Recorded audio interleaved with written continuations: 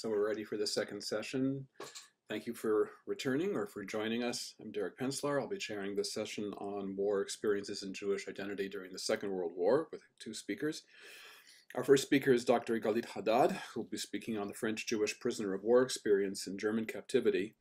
What I like about both of these papers, they deal with aspects of soldiering or fighting during the Second World War that are not typical. That is, most of the literature is either on Jews as fighters, Jews as victims, and these are really papers about Jews in a somewhat different or liminal state, for example, that of being a prisoner of war, as Iris Rachaminov pointed out in her pioneering book about World War I.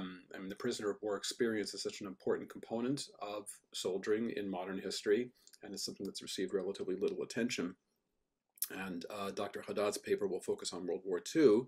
Dr. Haddad is a scholar of contemporary French history, focusing on military, social, and cultural history during the two world wars.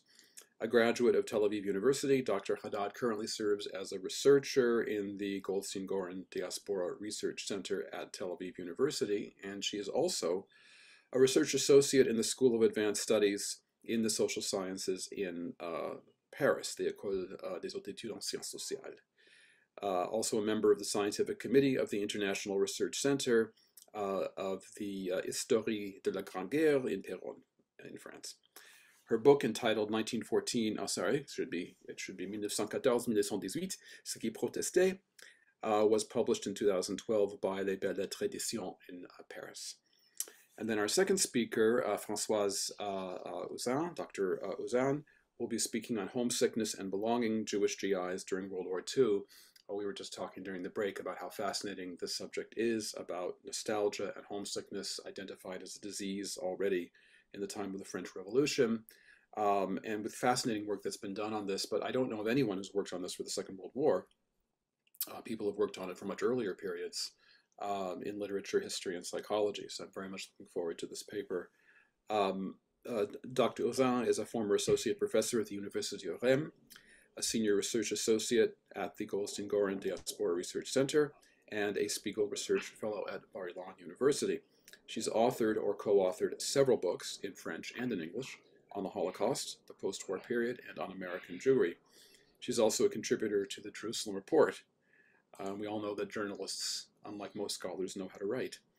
Her latest book, entitled How Young Holocaust Survivors Rebuilt Their Lives, was published by Indiana University Press, and she is now completing a book, or the book is forthcoming, on American Jewish service members during World War II. So this is going to be, I think, a very interesting panel, and I invite Dr. Haddad to begin. Thank you very much, Derek Penslar. In the next 30 minutes or so, I will discuss the experience of French prisoners of war of Jewish descent in German captivity during the Second World War. This is in fact the subject of my current manuscript, which also covers the role of Vichy regime collaboration in the fate of Jewish prisoners of war. However, since the aim of today's conference is to understand the specificity of the experience of Jewish prisoners of war from below and through the lens of the social actors themselves, in relation to their identity, I've chosen to highlight the experience of POWs of Jewish origin by a selection of case studies which together represent the multifaceted captivity experience of the French Jewish prisoners of war who fell into German hands while fighting for France. I will focus on how the camp's anti-Semitic practices, racial discrimination de facto, reshaped their sense of belonging and identity. In September 1939, as all mobilized French citizens, Jews were called up to defend their homeland. Some 60,000 Jewish combatants were rapidly enlisted to the French army. In June 1940, however, the Battle of France ended in a bitter fiasco. In few weeks, the French army collapsed. 1,800,000 French soldiers were taken prisoners and eventually transferred to POW camps in Germany. Among those prisoners of war, it is estimated that 10 to 15,000 were of Jewish descent. Despite their Jewishness, they were granted a relatively protected status behind the barbed wire and were repatriated to France at the end of the war, while their co-religionists in France were deported to concentration and extermination camps. The Jewish POW experience thus carries a surprising dimension, as all Jewish prisoners of war remained paradoxically safe while subject to German captivity. Until recently, the experience of Jewish prisoners of war of Jewish army was by and large overlooked in Holocaust studies and the historiography of WW2 captivity. For historians and the public turned their main and belated attention to the categories of camp survivors and hidden Jews. In words of French Jewish philosopher and former Pope Emmanuel Levinas, I quote, "In the drama that European Judaism has just experienced, Israelite prisoners of war did not hold the first role. They did not go through the death camps. Their fate was just everyone's plight." In order to provide a panoramic overview of the Jewish prisoners of war experience, I've chosen to adopt these three key angles, which, when taken together, reveal the extremely distinctive character of the French Jewish POW experience. First, the capture itself as a critical turning point: religious identity or racial origin, French prisoners of war or Jewish prisoners of war. Second, racial discrimination and brutality committed by the German camp authorities. And third, Jewishness in captivity, the community experience, religious practice, and the challenge of embracing one's origin. So let me begin with my first point, taking captive as a turning point. The German policy thought all prisoners of war at the moment of their capture was dictated not by prisoners' origin or religious faith, but rather by the national uniform they wore at the phase of surrender. Wearing a French uniform thus protected the Jews from potential arbitrary measures that could have ended in tragic scenarios. The same approach was applied to Jewish of the foreign legionnaires who were considered as French soldiers regardless of their nationality. From this point of view, the Jewish POW experience stood in a harsh contrast to the grim fate of Jews from the ranks of the Soviet army, who were rapidly executed. In fact, since the Soviet Union did not sign the Geneva Conventions, the Germans had no diplomatic interest to uphold the Soviet soldiers' human rights. However, wearing a French uniform alone did not provide any guarantee of protection, as illustrated by the tragic case of African combatants of French army who were met with merciless massacres by the German soldiers after France's defeat. Once they reached to the POW camps in Germany, few weeks after their captivity, all captured combatants grappled with a long process of registration, in the course of which they were granted a new military status, as they officially ceased to be combatants to become prisoners of war. All of them were categorized according to their nationality. The only additional distinction additional distinction was according to their military rank. Troop soldiers were held in regular camps called stalag, while officers were kept in different camps known as afla. This distinction based on military rank was the only one authorized by the Geneva Convention, Article 20. Any other distinction, race, religion, ethnicity, was considered discrimination and violation of the convention. In practice, however, the situation was quite different as racial ideology has taken root in the barbed wire environment. The POW camp became a form of microcosm reflecting the racial Nazi system. The mass of men had to undergo the matriculation procedure in which each prisoner was given captivity papers. The captivity record included the POW fingerprints, portrait, and family status, etc.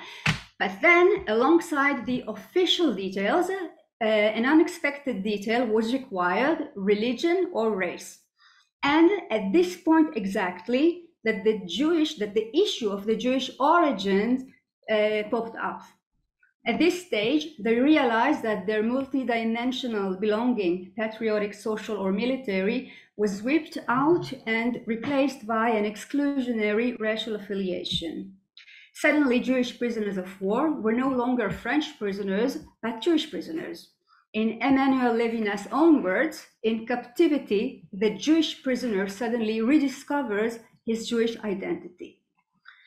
The German did not conduct a deep inquiry into the ancestry of POWs suspected of having Jewish blood in their veins. The only way to track Jews among the French POWs, except for those who have a Jewish or Hebrew sounding name, was therefore through their self-declaration census.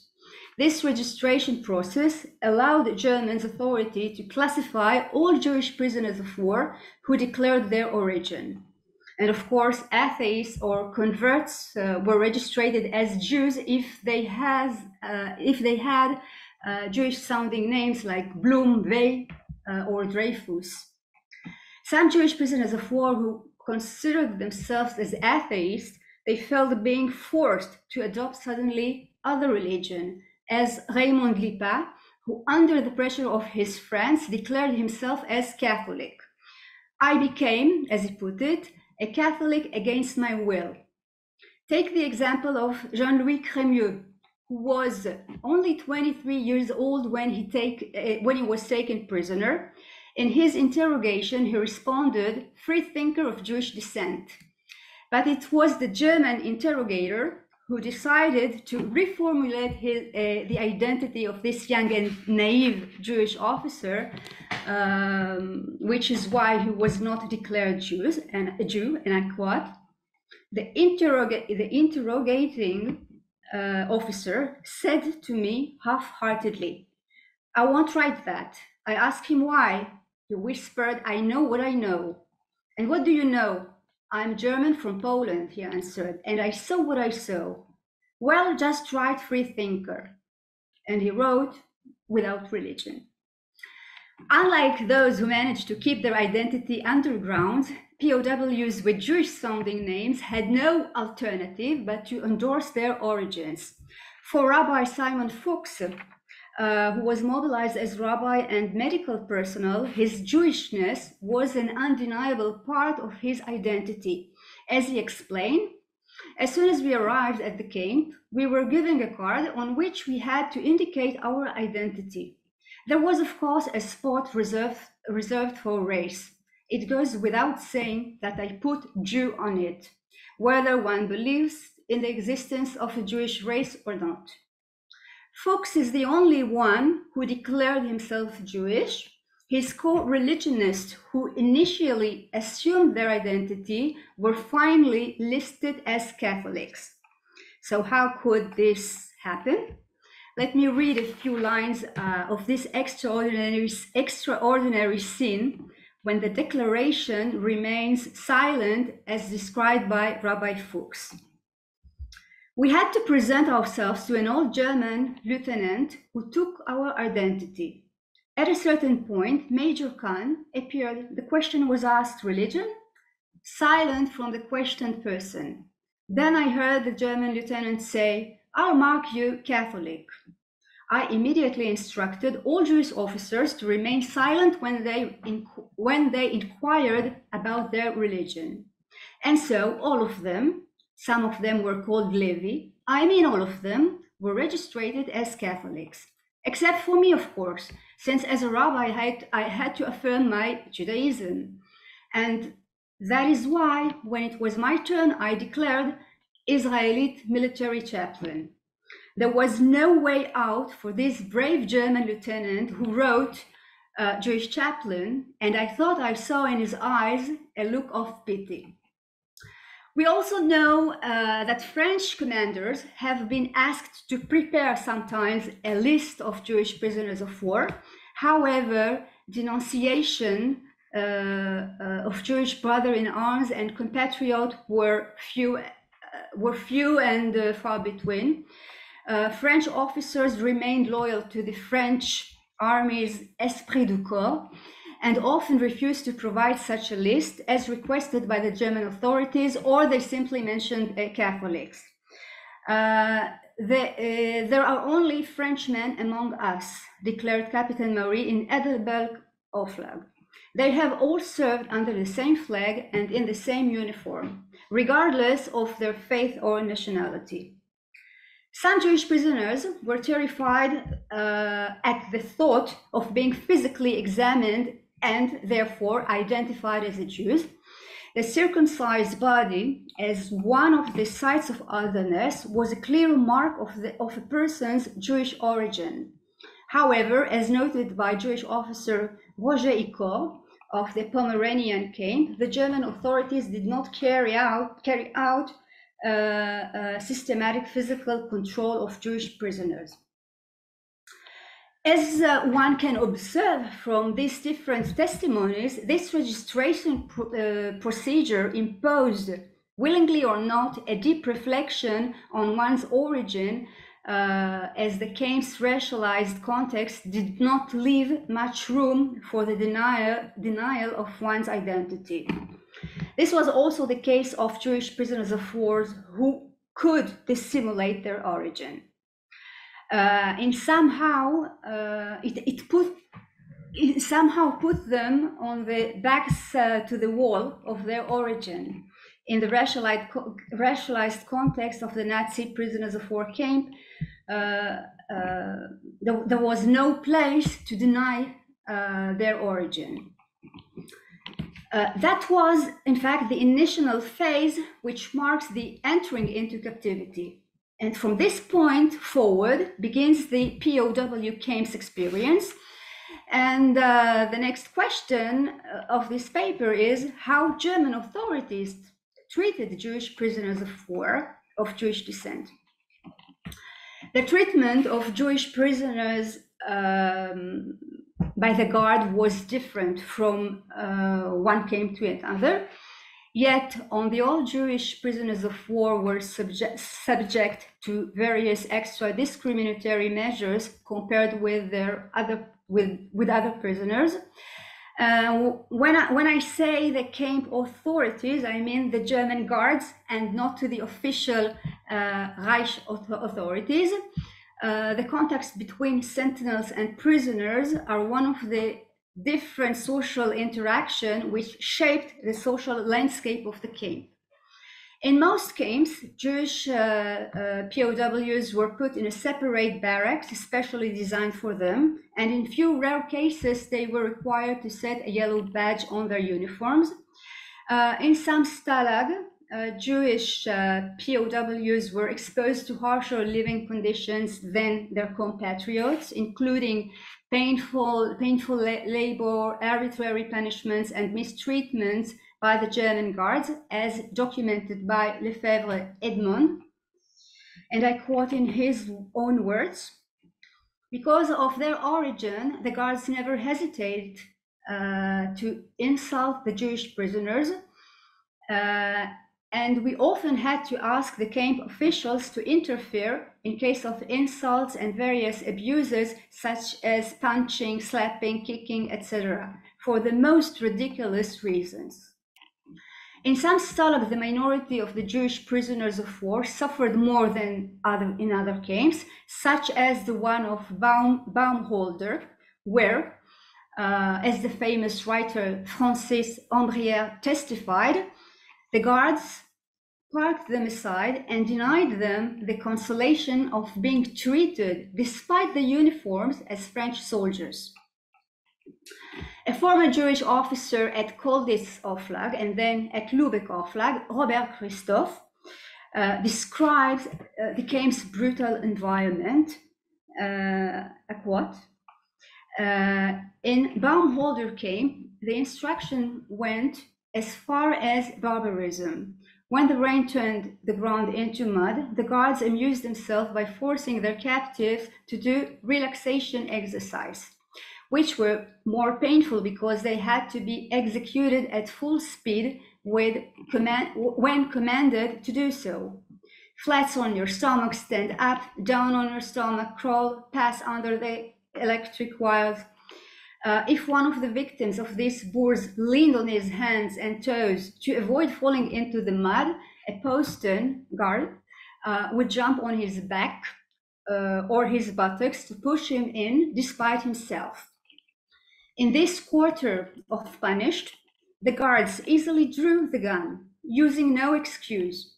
They would shoot a captive without being reproached by the German officers. Most of the abuse acts were the result of personal initiative by the sentinels. According to the international conventions, guards were not allowed to resort to violence or humiliation. And yet, as showed by a wide range of prisoners' testimonies, the guards sought to satisfy their domination thirst and even displayed pleasure at inflicting and seeing suffering among their victims who were disgraced by their race. The German guards, indoctrinated by Nazi ideology, followed the spirit of the Reichspolitik. Their mental landscape was deeply shaped by Nazi racial indoctrination, which served as fertile ground to the enacting of this ideology. In the camp's dynamic, the guards have their own autonomy, as Christopher Browning demonstrates in a different context. He demonstrates in his work Ordinary Men. They were easily pushed into violence measures due to the impact of the barbed wire brutal environment. It should be emphasized that despite of these physical and psychological abuses, Jewish prisoners of war have not been exposed to a systematic or extreme level of violence by the German guards. There was a border that the German army did not cross, and the acts of violence that definitely they occurred, but they remained controlled and channeled. As pointed by French historian Henri Rousseau, Germany did not approach racial politics in the same way on its Western and Oriental fronts with the war in France. The battles against the Slavs carrying different racial war agendas. Regarding the social interaction in captivity, the one which particularly marked the small community of Jewish prisoners of war was not surprisingly the one between them.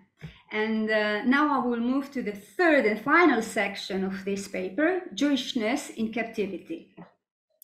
The camp soon became a new provisional home, a new family.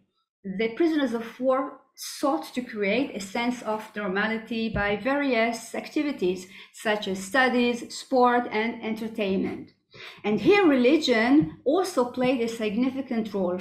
Many prisoners of war who had previously abandoned religious practice returned to spirituality. The spiritual life was a source of hope and support to cope with the daily life in the camps.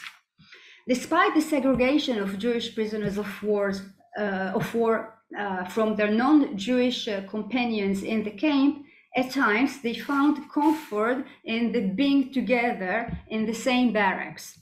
It was as if the exclusion had led to the formation of a small community bonded by hardship and distinguished by its race. The experience of captivity was a factor that encouraged many POWs to get closer to religion regardless of their faith.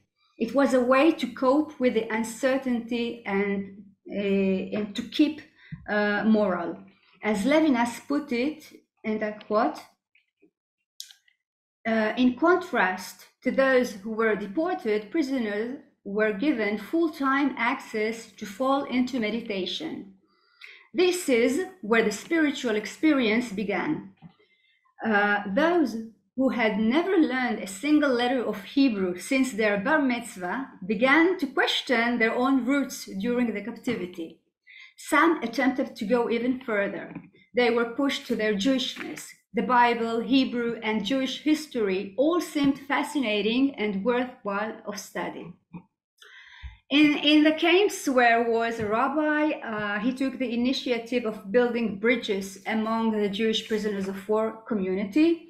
The rabbi held religious services, Shabbat, Jewish holidays, or Torah lectures. For him, it was also an opportunity to practice his rabbinical vocation, as Ernest Guggenheim himself admitted, and was named the Stalag Rabbi.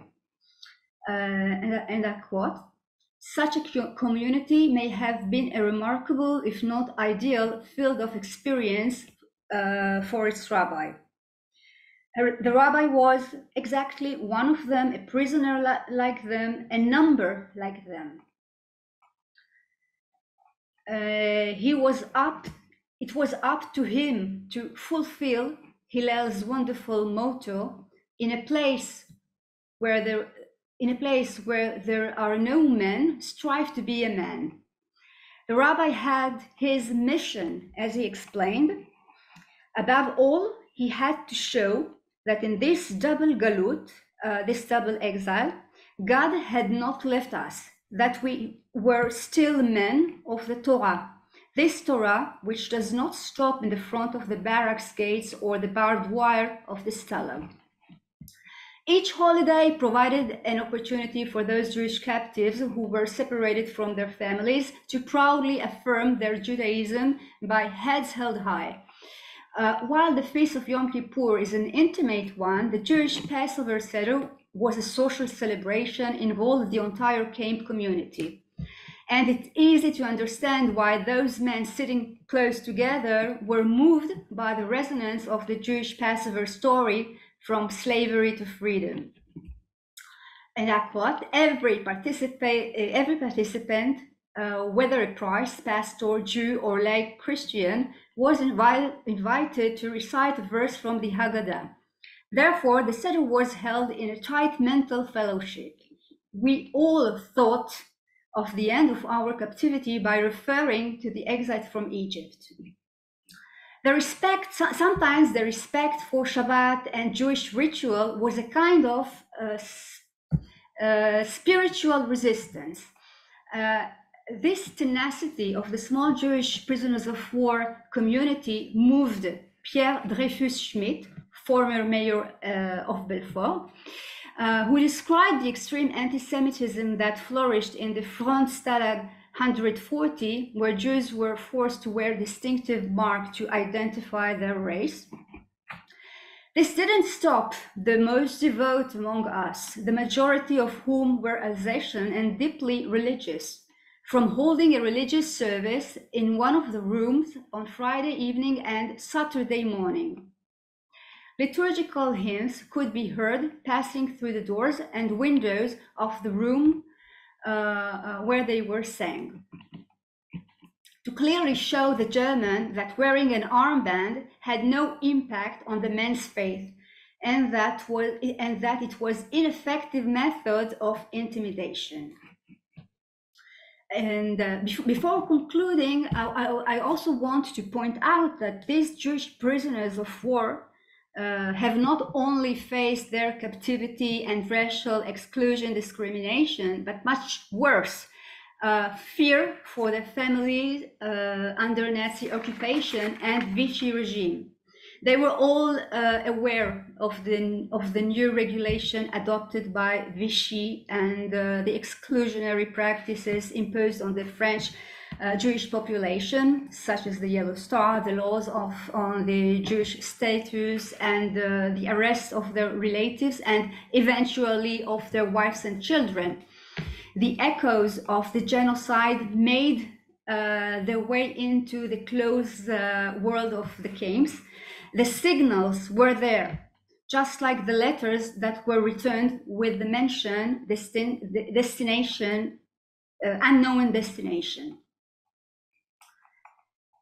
To conclude, I will say that within the Nazi machinery of genocide on European soil, the story of the Jewish prisoners of war represents a kind of enclave in Nazi racial politics.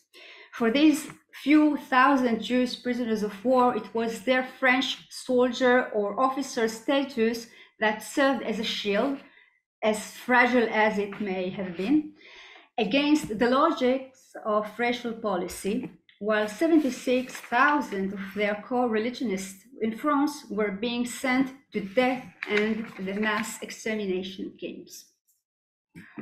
Thank you for your attention. Thank you very much, Dr. Haddad, for that very moving as well as erudite presentation. We'll now move on to Dr. Françoise Ouzan for her presentation, after which we'll have discussion.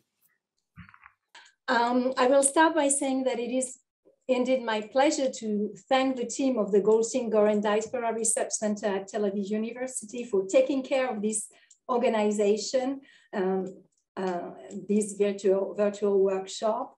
My gratitude goes to Professor Ronnie Stauber, the head of our center, and Simcha Goldin, the previous head, who heartily welcomed the idea of our workshop on Jewish soldiers during the two world wars.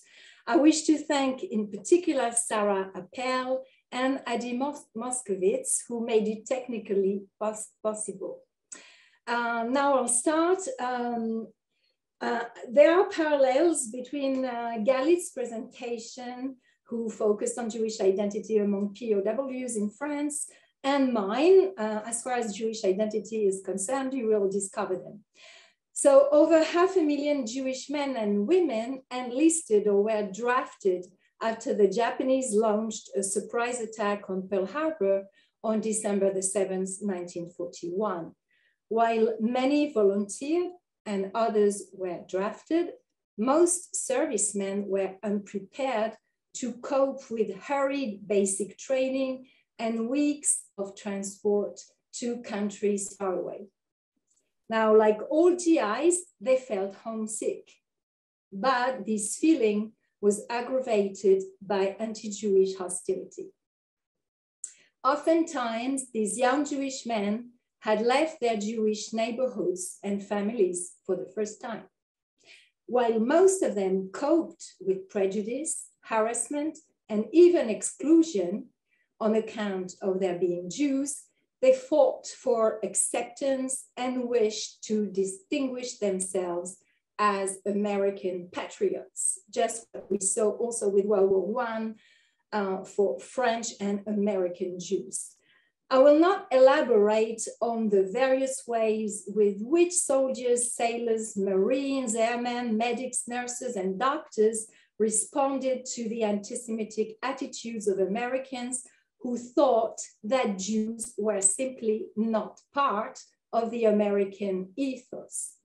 I delved into this topic in, I hope, a forthcoming publication. I propose to discuss here how some servicemen coped with homesickness and what antidotes they found against what was once considered a lethal disease called nostalgia. So my choice of this subject stems from reading that during the American Civil War, nostalgia, first considered a psychological disorder, was regarded as a condition of homesickness. Statistics recorded in a volume entitled Medical and Surgical History of the War of Rebellion in 1888 identified more than 5,000 cases of nostalgia developed to a morbid degree, I quote, which resulted in, that is striking, 58 deaths of such diagnosed death. So the first occurrence of the term nostalgia was found in a medical dissertation written in 1688 by Johannes Hofer, a Swiss medical student. Hofer's work is detailed in a history of nostalgia published in 2007 by a French psychiatrist, André Bolzinger, through whom I actually discovered the subject.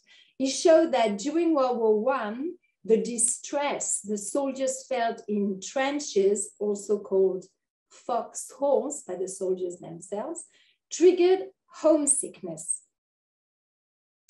Later, Ouzan, an American scholar, explored homesickness as, I quote, an American history. She found a few occurrences of the term nostalgia during World War II in articles published in War Medicine. Therefore, a few questions arise regarding how service members coped with this emotion during World War II. So I will ask more particularly, in what circumstances can we trace expressions of homesickness in testimonies of Jewish men in the military? What antidotes to homesickness could they find in a military framework? How did their efforts result in a feeling of belonging, both to a Jewish minority and to the American military? So I'll first examine the concerns of the War Department about both homesickness and the morale of the troops, an important issue. So an issue of a monthly digest published by the War Department in May 1944 came up with a way to present the soldiers', I quote, tendency to brood in several ways. So it can be, the solution proposed by the War Department, by the researchers at the War Department, can be summed up in one sentence: keep them busy, don't let them sit and brood.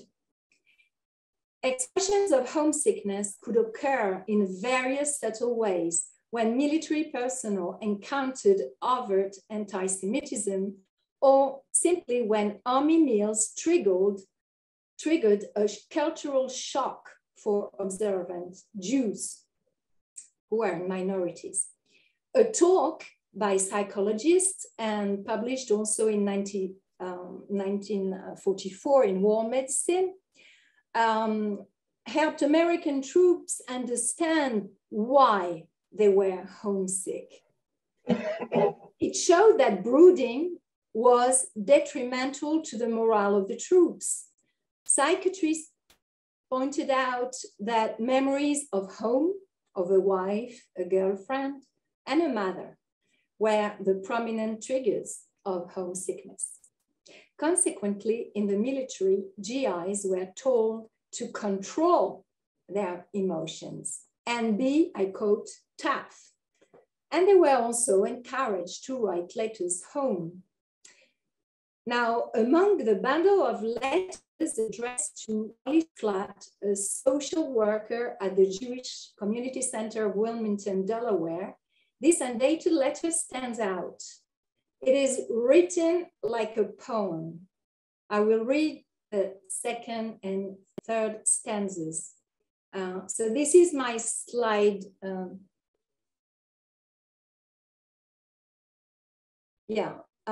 So I will start with the second stanza. Now the war has disrupted our living. Like each one, I'm doing my part. But I must confess from the outset that it is done with tears in my heart. Oh, the lives that are needlessly taken, and the blood that's so wastefully shed. Small wonder my heart's overflowing at conditions this wartime has bred. So what I will say is that because this officer, he's actually an officer, Lieutenant Lichtin, because this officer sees the goal of the war as the victory for freedom, he can transfigure his emotional distress, since emotional distress obviously doesn't go with the ethics of American masculinity. Psychologists doing research for the War Department considered that servicemen should be kept busy. I just mentioned it. And this is illustrated in a soldier's letter to the same social worker in Delaware. I quote, "I have to take inventory of every item in my ship's stores. That really keeps me busy. And also working on the figures and books takes a little time, but it's not too bad. Many thanks for the Y Recorder." Now, the Y Recorder is the Jewish community paper in Delaware. It was also a remarkable moral boosting reading for GIs. Another type of psychological boosting is provided by, or was provided by a charitable corporation, the United Service Organization, that worked in partnership with the War Department since February 1941 to boost the morale of the troops. It's symbolized by three letters, USO. And it supplied movies and live entertainment and even a quiet place to write letters.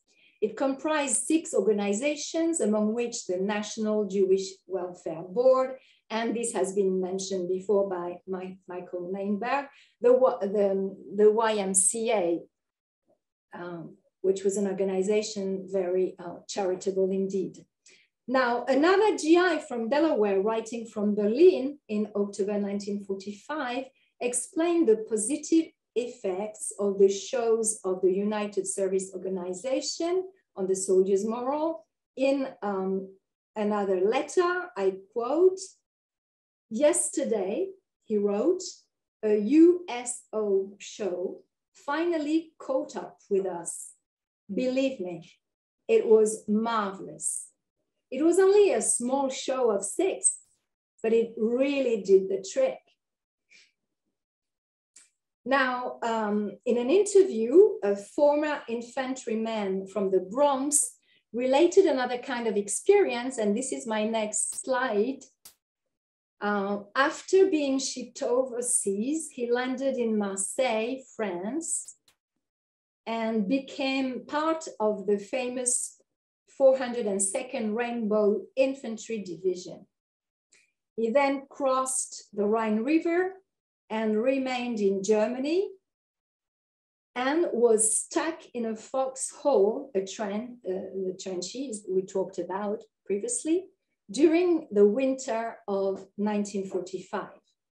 And this is how he coped with homesickness. He wrote letters regularly, and on Friday night, although he was not an observant Jew, he reconnected himself to his mother and the Jewish faith while bombs were falling. So I'll read the second part of this slide you actually see now. "My mother, she used to send me wine. Now it was illegal to send wine. So she went to the doctor and got a medicine bottle for cough medicine. And she'd take the cough medicine, spill it out and put in the wine and mail it to me. And also mail me a salami. And she made me a candle. She told me to light the Sabbath candle because she always lit the Sabbath candle. So I kept this in my granite bag. I just knew the initial blessing. But if you light a fire, you can get killed. one of my friends got killed that way. So what I did was I dug in, took a C ration can, put the candle in there, put it like 2 feet in and lit the candle. I took my salami and I had my Sabbath meal. So you can see that praying and religious rites could therefore be an antidote to homesickness, even for someone who is not observant. Interestingly, he noted that there was no atheists in foxholes. Now, towards the end of the war, homesickness was even more acute. In May 1945, Chaplain Jacob Kraft of Wilmington, Delaware, had a busy schedule since chaplains could be called on to serve all faith. Yet he wrote every day to his wife Leah, except on Saturday. Hundreds of his letters have been collected in a volume edited by his wife, along with a historian, Tony Young. Now, in war-torn Italy, towards the end of May, he confessed to his wife that he was, I quote, in a deep, nostalgic mood that lingered for a few days. And he also wrote further on, there is not a day, not an hour, nor a moment that my thoughts don't revert to home. Now, in a letter to his wife, Chaplain Kraft enclosed a copy of a letter he wrote to the president of his congregation in Delaware to inform him about the services he conducted in southern Italy. And that is the slide you actually see on the screen. Here is part of Kraft's letter. Again, because of the lack of time, I will only read the second part.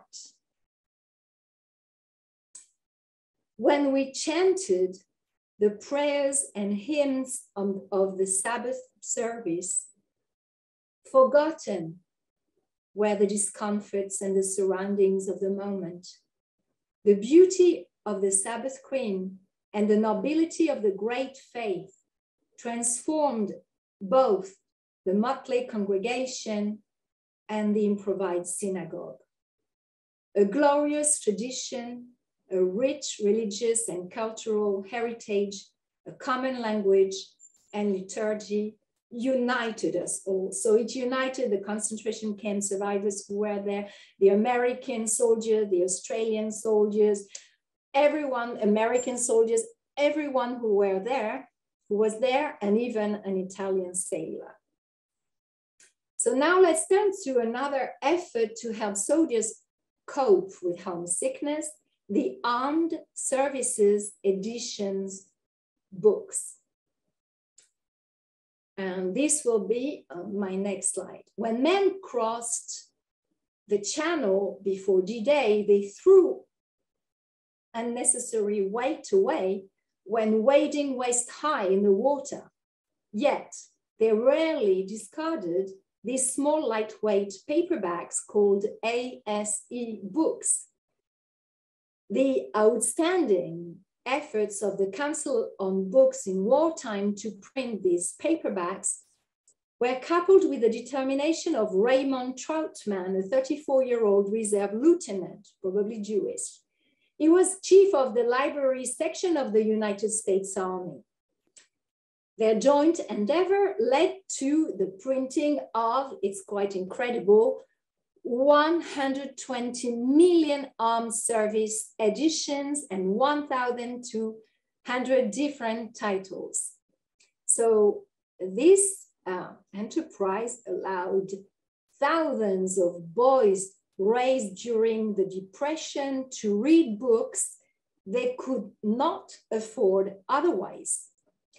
And I'm drawing on this point from the inspiring research by Molly Guptill Manning on the subject.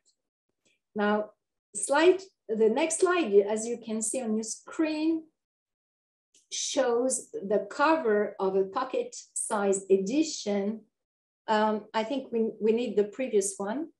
We need the previous, yes. It's the story of George Gershwin. So this apparently must have been a cathartic experience to read it.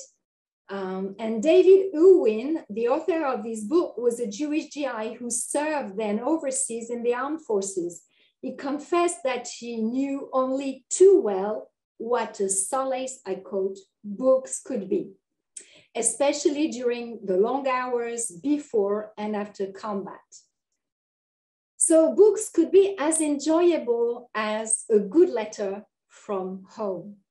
And these pocket-sized books were often dropped by parachutes over far-flung countries of the Pacific.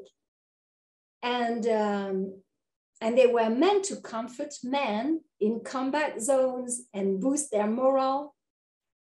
So the Army and Navy did not distribute portable paperbacks to service women who remained in non-combat positions.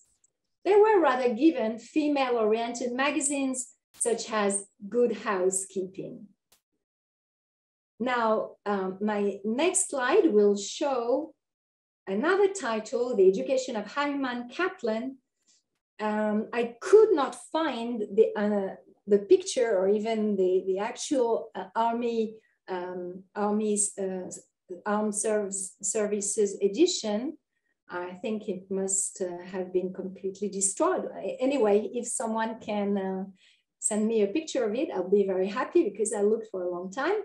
So it's a collection of humorous stories about a Jewish immigrant who prepares himself for the responsibility of citizenship and irritates his classmates. Leonard Ross is the pseudonym of Leo Rosten, a famous American writer who introduced the American audience to the Yiddish vocabulary and a wealth of Jewish cultural connotations. Leo Rosten received numerous moving letters from servicemen, and the author recalled one that was etched in his mind 40 years later. I read it. I want to thank you profoundly for myself, and more important, for the men here in this forsaken part of the globe. Last week, we received your book on Mr. Kaplan as an experiment. I read it one night at the campfire. The men howled. I have not heard such laughs in months. Now they demand I only read one Kaplan story a night, a ration on pleasure. I read the stories with an accent I hope you would approve. Obviously, the accent alluded to was Yiddish. Leo Rosten, who was born in Poland, once said that humor, I quote, teaches us how to cope with conflict. So it may have been of great help. Now, aside from reading books, singing together was one of the best moral boosting activity. And this leads me to my third point, singing together and belonging. And the next slide shows the cover of the booklet entitled Selected Jewish Songs from Members of the Army Forces. Now, a V, you can see a V, which is a visible sign of the patriotism of Jews in the military. We mentioned that issue before in our symposium with World War I. And here again, World War II was an opportunity for Jews to show their patriotism and reach a better integration. Interestingly, as far as songs are concerned, one must know that during World War I, playing Home Sweet Home was forbidden. But during World War II, Jews in the army had a few opportunities to sing together, as testified by the existence of this booklet published in 1943 by the National Jewish Welfare Board. It includes patriotic hymns in English, such as the Spangled Banner, and obviously all the Hebrew songs we know for Shabbos and all the other all the high holidays, including of course uplifting Passover songs like Eliyahu Hanavi in Hebrew, and in English, Go Down Moses. Now, the next slide shows a Passover Seder.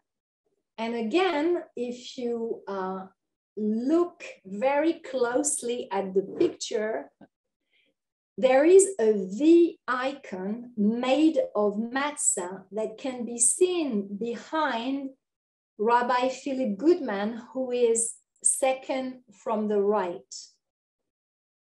And it is again an expression of the strong patriotism of Jewish Americans, of course.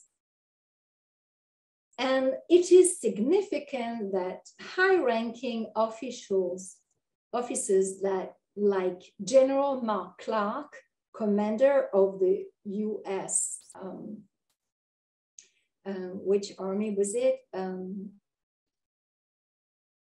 Commander of the US Fifth Army, used Passover as a metaphor adapted to the advance of the Allies on the road to victory. He addressed Jewish soldiers attending a Seder in Naples, Italy, in April 1944 in this way. And this is shown in the next slide. I'm reading from the next slide. Tonight, you are eating unleavened bread, just as your forebears ate unleavened bread. Because the Exodus came so quickly, the dawn had no time to rise. There was a time of unleavened bread in this war, the time when it looked as though we might not have time to rise, time to raise an army and equip it, time to stop the onrush of a Germany that was already risen. But the bread has begun to rise. It started at Alamein. It was rising higher when the Fifth Army invaded Italy. It is reaching the top of the pan, and soon the time will come when it spreads out and into a finished product. Therefore, this is beautiful. I think it's a beautiful rendering of the symmetry between Passover and the near victory. Therefore, the military seders that took place all over the world in the year 1944 showed Jewish service members the congruence between American goals and American Jewish values. Once Jewish servicemen recognized the signs of homesickness, this negative emotion, it was sometimes called like this, could be transformed into a driving force to gain full acceptance in the American military. And this, despite anti-Jewish attitudes. Some fellow GIs still thought Jews had horns that reappeared at night. This is to tell you how ingrained Jews who were pictured in the Bible as the synagogue of Satan were perceived in the American mind then. So some soldiers concealed their Jewishness, but others thought that the best strategy to be accepted was to affirm it strongly. For combat soldiers, airmen, and sailors, a strong feeling of belonging to their unit or their crews was essential. And esprit de corps, as the French expression goes, was even a matter of life and death. I have thus tried to demonstrate that homesickness, and belonging to the military, two opposite war experiences, were in some ways reconciled. Traditionally, a family experience, Passover turned out to be a public celebration during World War II, thanks to the legitimacy given by the American military to Judaism. Historian Deborah Dashmore argued that, I quote, ironically, under army auspices, Jews achieved a group cohesiveness they never had as civilians. And interestingly enough, in some letters, I have found a few instances when Jewish GIs used the initials MOT, which stood for members of the tribe. Now, it connoted an ethnic group, not only a religious group. So we may say that for religious and non-religious Jews, this wartime bond assumed the form of a new awareness of Jewish peoplehood. Thank you for your attention, and I welcome your remarks and questions. Thank you again for another illuminating but also very, very touching presentation. What I think I'd like to do is just offer a couple of comments, and then I don't want to waste, I don't want to take away time from discussion, so I'm going to make a few comments based on my reaction to the papers. I'd like to then go directly to Q&A from everyone who's out there, and then, you know, if in time the speakers have time to respond to my comments, great, but I'd like to just sort of get a few things out there to get the discussion going. So I have to just move my screen a little bit and get to the notes I was taking while you were speaking. They're great papers. My first questions are for Dr. Haddad.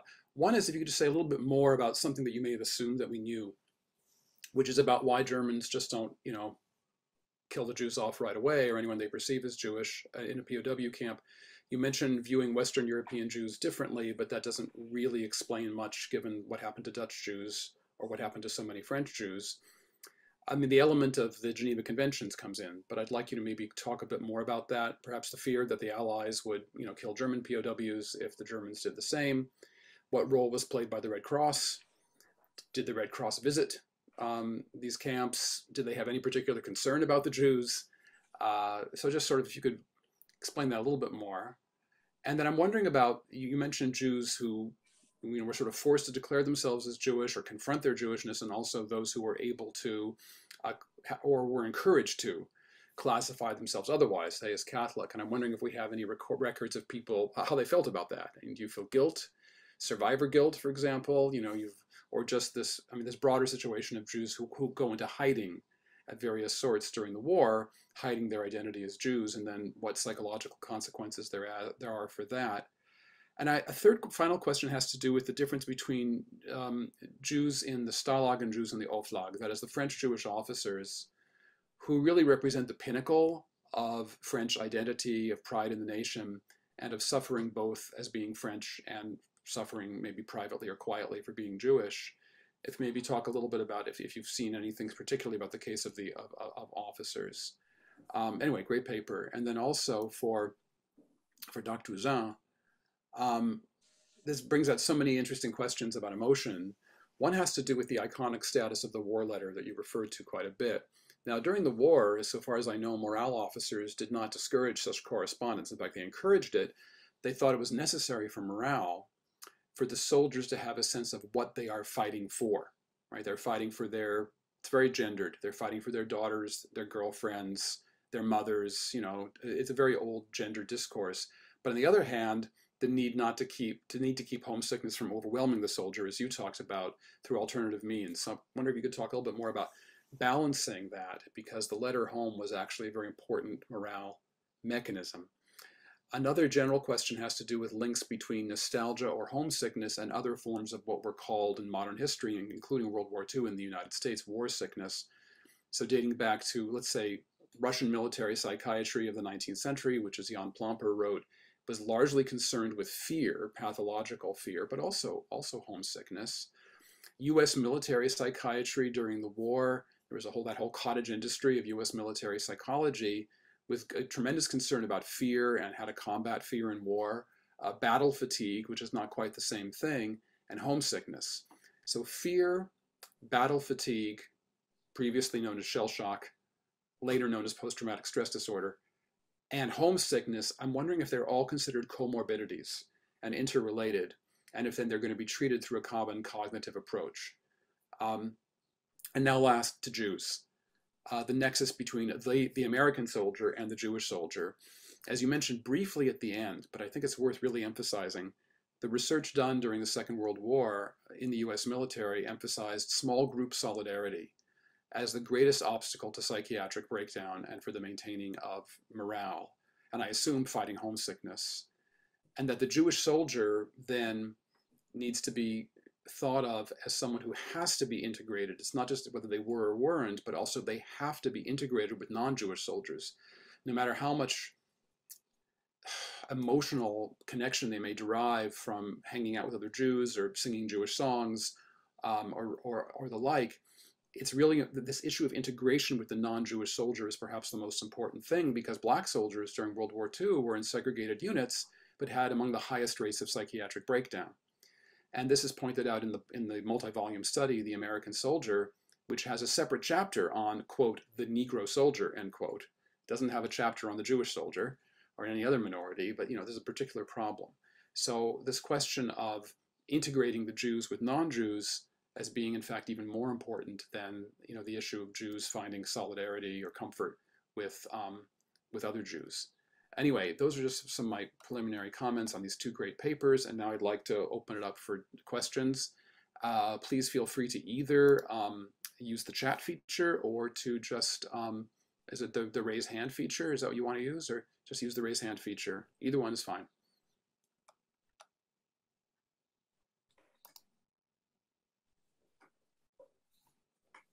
So the chat things that I see are from the previous panel, looks like. That's all about World War I. So, questions?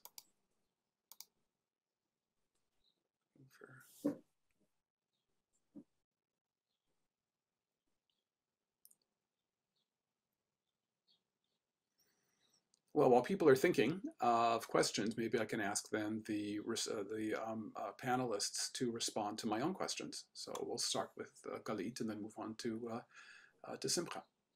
Okay. Unmute yourself, Galit, please. Désactiver le coupeur de son. It's okay. Thank you very much, Derek Penslar, for your questions. And you are right, I didn't raise the issue of the Red Cross, the diplomatic issues, since I didn't have enough time. It's lack of time. I spoke only about the camp's experience. Regarding the Red Cross, so the Red Cross, he knew about those abuse, he knew about those humiliation, but actually in all the reports we find only few lines that indicate the Jewish were separated from their fellows to another separate barracks, or the Jewish were forced to put a yellow badge on their uniform. And there isn't really a reaction. We can say even that the Red Cross was relatively silent. The only thing that we can say that the Red Cross usually defined those acts like abuse, but not abuse from racial reasons, not from the point of view of racial ideology, etc. It's more the Red Cross call it violation of the spirit of the Geneva Convention, and even when the Jewish Congress in 1944 addressed the Red Cross, because there was really a danger for the Jewish prisoners of war from Jewish descent. The Red Cross, even then, he said that the Jewish are relatively treated exactly like their friends. There is no difference. Only there is all those abuse. It's only the initiative of the responsible, the guards in the camps. Now, regarding the diplomatic issue, you are right to ask it, because thus far the assumption was that the German respect, if we can use this term, the Geneva Convention. That in this respect was the main reason why French Jewish prisoners of war escaped execution. Yet this is only a partial explanation, and in my book, my criticism, it's exactly this this argument. Because if the Geneva Convention certainly served as a formal basis for the policy towards prisoners of war, there was in fact no guarantee that they would respect the international laws in the long run. And in the case of the American and the British allies, Germany had in turn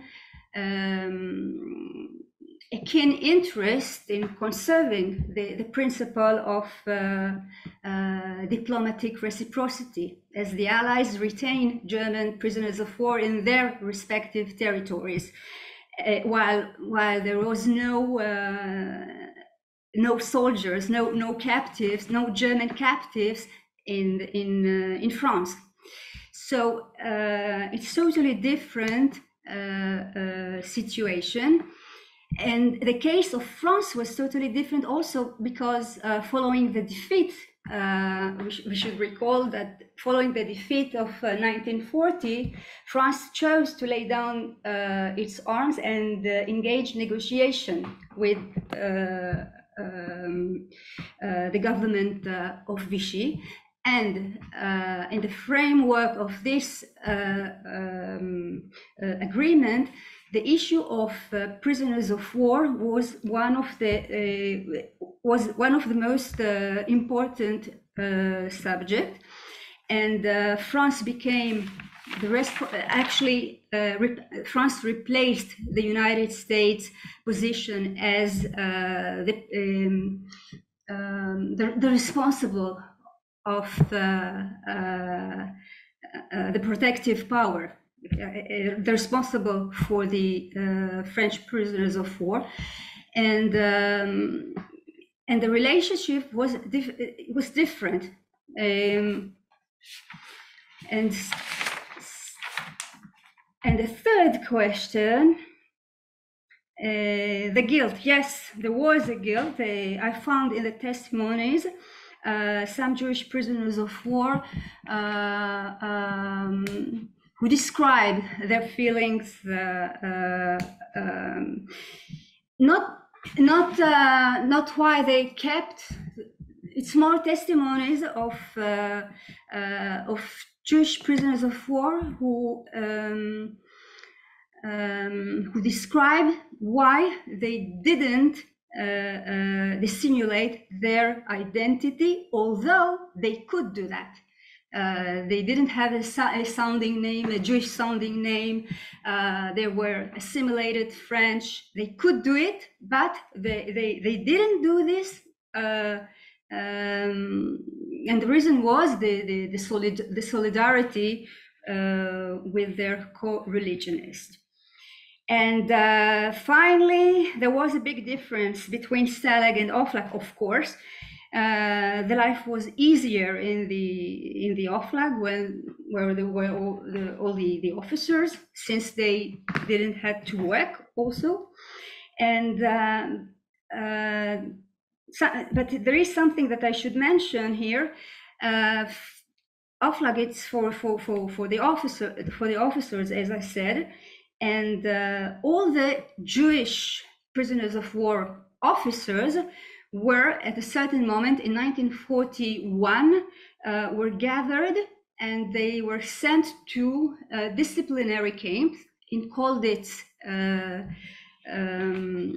They were gathered together, and then they moved to Lubeck. And it wasn't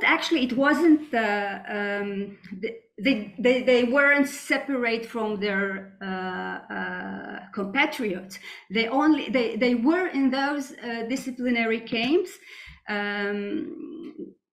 just in a different barracks, but they were part of the social life of the camp. They have relationship with the others prisoners of war, but it was considered as disciplinary camps. I hope that I answered all the questions. It's fantastic. Thank you. Dr. Ouzan?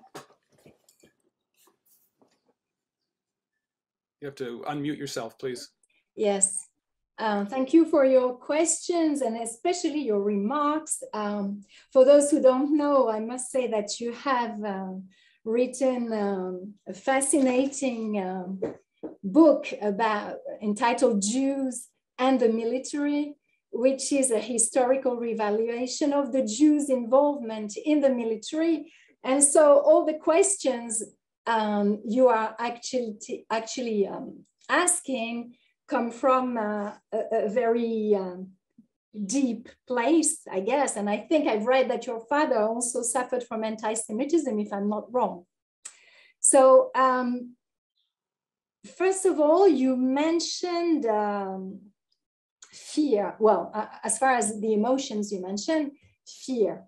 So you are extremely right to mention fear, because the researchers who worked for the army actually prepared a book, well, a collection of research articles prepared for the fighting man himself by a committee of the National Research Council and with the collaboration of the Science Service. And this was, of course, considered as a contribution to the war effort. So obviously fear is very dangerous. It's one of the most dangerous emotions, most negative emotions. So how to combat fear? So the psychologists, the researchers who thought about it found 6 ways to, no less than 6 ways to combat fear. First, action dispels fear. So you have to do something. And this actually rejoins what I was saying. There's a parallel with what I said previously. Yeah. The army wanted them to be busy. Do something, because otherwise you're going to be afraid, especially if the period of waiting is too prolonged. And you should be occupied with the preparation for action. And this is work. When you're expecting combat, when you're waiting for enemy bombers to return, you should do something. Well, I presented a book as a sort of escape from this fear. The ASE books. Now, the second reason, also I mean, the second way to fight fear, according to those psychologists, is physical contact with friends or comrades in arms. Men should, before a battle, for instance, be next to another man, another comrade, not far off, and even if without any words spoken. So you said before, you mentioned Derek Penslar, group solidarity, belonging, and that's why I focused on belonging to a unit. You really felt, and that's why they were in battles, there was no anti-Semitism, or maybe much less, because you depended on the other body.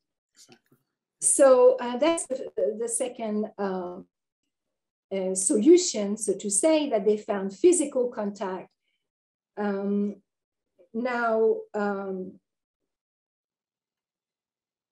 They say that the roll calls, plural, help because when you know that your bodies are alive, it gives you strength. And this is precisely what I found in those archives in Delaware.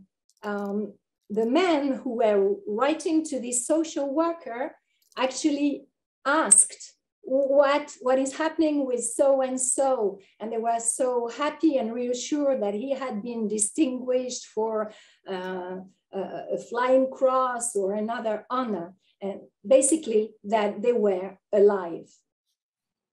So,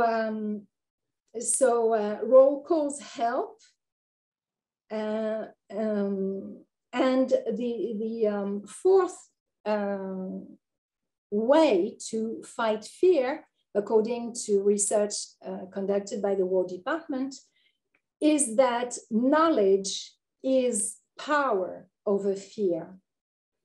So in fact, when you're close to a battle, you should use every moment of leisure, so to say, to find out what the battle will be like, what the enemy will be like, and also you should not listen to rumor. Rumor is extremely destructive, and actually I found a sentence about rumor from those researchers. They were psychologists. Rumors thrive on fertile soil. What soil is fertile? A community, a city, or an army moved by common emotions is fertile soil. And war is a circumstance that produces this state.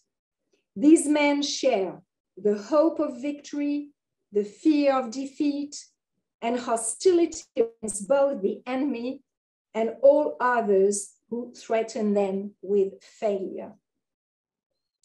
So letters home again were very important because actually the boys, that's how they were called, did not want to frighten their family. So they showed themselves stronger and also persuaded that they would make it through. Except some of those who were in POW camps and who could not eat anything and were very feeble. But otherwise, they would strengthen themselves by expressing in letters that they were doing good, that soon victory will come, and Jews will be recognized as patriots, and their contribution will be emphasized. Now, another way that the army researchers and psychologists found is that fear is contagious when it's expressed in action. So it has to be controlled, and men should be encouraged to act as though, I quote, as though they were calm, even though, of course, they are tortured by fear, even though the opposite is true. Because giving in to fear, as everyone knows, tends to increase it. So it's every combat soldier's responsibility to control the signs of fear. Right. And if I can just interrupt for a second, what I'm getting at is everything you've mentioned so far as a remedy against fear is also a remedy against homesickness. Yes. That's the point I'm making, is that that's why I'm asking to what extent the psychiatrists themselves are aware of the concept of comorbidity. They may not use the term, but the concept that fear and homesickness are related. Things like rumors that your girlfriend has been unfaithful to you, right? That's right. You see this also in the war literature. Don't believe the rumors. Be busy. Be with your group. And that the approach is a CBT. Again, I don't know if they're using the term CBT, but there was a cognitive behavioral therapeutic commonality behind the response to homesickness and the response to fear, and the notion that you need to be, as you said, integrated into your unit as a whole, as opposed to retreating into a kind of sub-ethnic identity, which I know is very important for Jews in World War II. But remember that the vast majority of psychiatric breakdowns in World War II did not happen overseas. Almost 2/3 of them happened in the United States. They did not happen overseas. They happened, in training camps, or they happened, So I just think that homesickness is part of a larger picture of military psychiatric illness that may or may not have used the term comorbidity, but it's worth thinking through. Oh, by the way, the term member of the tribe is very common among American Jews in the 21st century. And I remember hearing it even when I was a child. And the question is where it comes from. I don't know if it started being used in World War II or if it was used before, but that would be very interesting to look into. Maybe the term originated in the war. I don't have a clue, but it's very common. What I can tell you about MOT, member of the tribe, is that Chaplain Sachs, who was in Okinawa in 1946-47, I think, had a newsletter, and I think he titled a few paragraphs like MOT, member of the tribes. Otherwise, I have read this in only a few letters. I mean, this MOT issue, but I know now it's very common. But there's a chance that Chaplain Sachs has had an effect. I don't really know. Now, as far as what you said, battle fatigue, shell shock, PTSD, all these comorbidity. It's true that there is indeed a change of vocabulary for the same symptoms or similar symptoms. Now, how can you distinguish homesickness from battle fatigue? It's difficult because very often, and this was more precisely when nostalgia was considered an acute disease in the American Civil War, in World War I, in the French trenches. The difficulty for medical personnel was to identify, because it was not written on their chest that they were homesick. On the contrary, they would not eat, they would not express themselves. So when it was acute, there was no such expressions. Probably there was no letters, or it was very hard to actually diagnose nostalgia, because someone struck by nostalgia let himself perish. Now, if we consider shell shock that you mentioned, it was very common. Also, it entailed types of behaviors that also showed silence as a main component. And very quickly, I think it evolved probably at the end of World War II as PTSD, post-traumatic syndrome. And a last thing you mentioned, the small group solidarity. It's true that I have seen in several instances, in several units, and also among POWs in far away, like in the Philippines, in the POW camp in the Philippines, getting together to sort of celebrate Yom Kippur, to respect that day, the Day of Atonement, gave them, as I think Galit mentioned that, a spiritual, it rekindled their flame of Judaism. And it was a spiritual incentive maybe to cling on to life. I may have spoken too long. No, but that's what's so fascinating is that that's going to happen once a year. Passover happens once a year.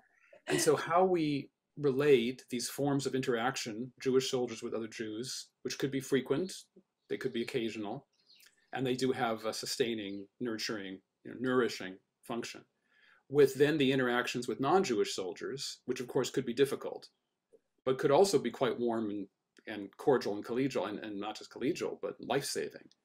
And how we reconcile those two in terms of maintaining morale, fighting homesickness, combating fear, because these don't have pathogens. None of these have pathogens. These are all illnesses that are imputed. And then the diagnosis is made through seeing if people conform to a constructed list of symptoms. So this is all a construction. And then in real life, the Jewish soldiers in World War II in the US forces, to what extent they're deriving sustenance from other Jewish sources, other Jewish soldiers, and to what extent it's from their daily interactions with non-Jews, who are the vast majority of the people they interact with. That's the big challenge. Anyway, thank you both for your great responses. And we still have time for questions. And I know some new people have joined who probably didn't hear the papers. So if you have questions, please, either using the raise hand feature or entering them via the chat, please speak up.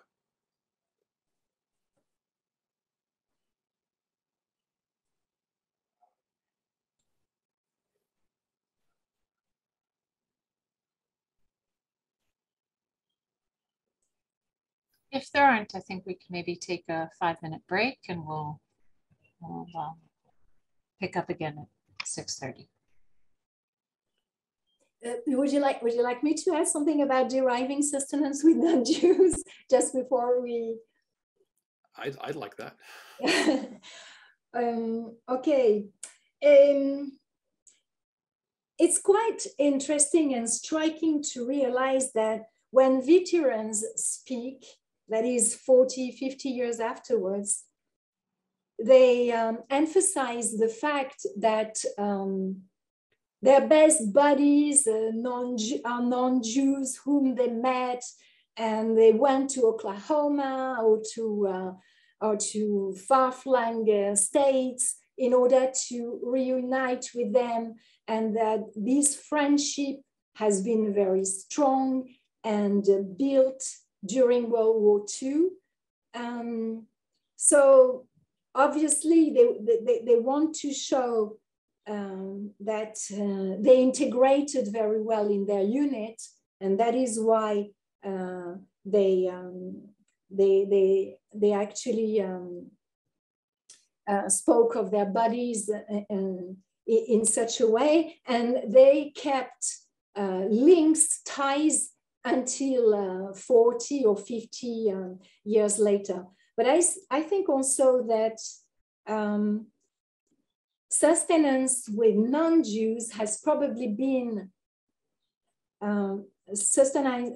deriving sustenance with non-Jews or by non-Jews must have also derived from non-Jewish chaplains who did their best, I mean, a lot of them, to encourage Jews to to go to religious services and observe the high holidays. And I've read some accounts when Jewish chaplains themselves recognized that to organize Passover, Christian chaplains had done much more than they had done for their own Easter celebrations. And also I found something absolutely, to me, it was almost unbelievable. I read that in foxholes, Jews were fetched by other GIs to attend, let's say, a Passover service that was, the case was in Dan, Germany in 1945. That was one of the first services because the high-ranking officers thought that it would be good to show that many Jews were there and that it was Judaism was legitimized as a religion in the United States, and that they were part of that victory. It took place, I think, in Dan, Germany in 1945. And it's interesting that, you know, GIs went to get other GIs who are Jews at the risk of their own lives while they were deep into their foxholes, so that they could take a truck and escape, let's say, the battlefield to go and to attend a Jewish religious service. Amazing. I'll stop here. Amazing. In their temporary home. Yes. Which gets us back to homesickness. Okay. Wow. Thank you both for your great papers and comments. And I'll turn it back over to the organizers because I don't know what to do at this point. So again, I think we will take a 10 minutes break to check that the next speakers are ready. And we'll meet again at 6:40. Okay. Thank you, Derek, for your stimulation. Thank you very much. Bye.